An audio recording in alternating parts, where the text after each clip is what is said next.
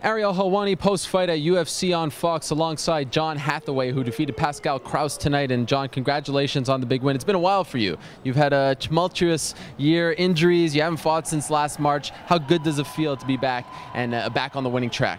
It feels great to be, back in the UFC and back on the winning track. I know Pascal was an undefeated fighter, and he was going to be very hard to kind of capitalize on and break and wear through. So, obviously I'm fairly happy with my performance. I still feel like there's a couple of things I can work on. So it's a good building platform for this year. That big knee in the first, it reminded me of the Diego Sanchez knee. And unfortunately, you weren't able to capitalize. But did you feel as though he wasn't able to recover as well as he should have after you nailed him with that big knee?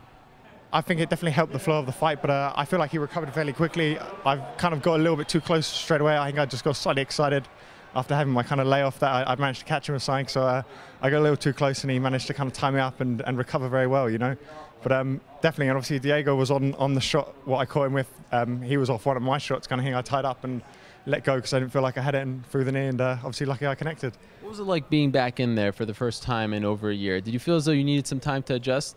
Definitely, I think I just built up and got stronger throughout the fight, But it's an absolute pleasure to be fighting in this organisation, and it's good to be back, and I definitely think this is a great building platform. I'm going to start kind of like my great crusade, building back up to the top, and I'll definitely get there, hopefully.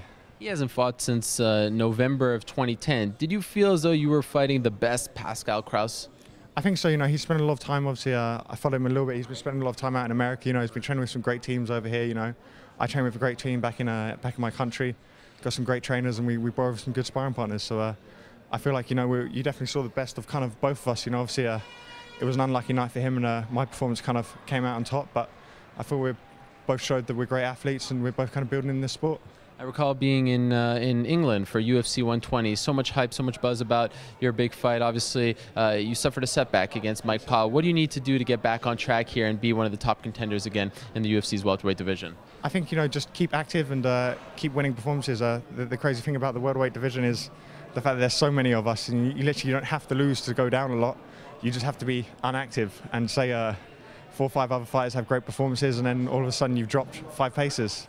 So I'm definitely just active and keep on my winning ways. Obviously a slight setback in London and stuff against Mike Powell, but I still feel like if I keep putting in the hard work, dedication and time, I'll come out on top.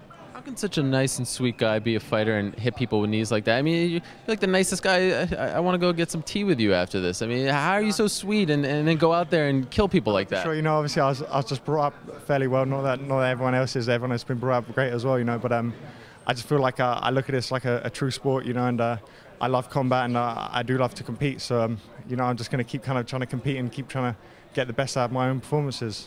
It's great to see you back. Congrats on the big win. Thank you ever so much. Pleasure to have you.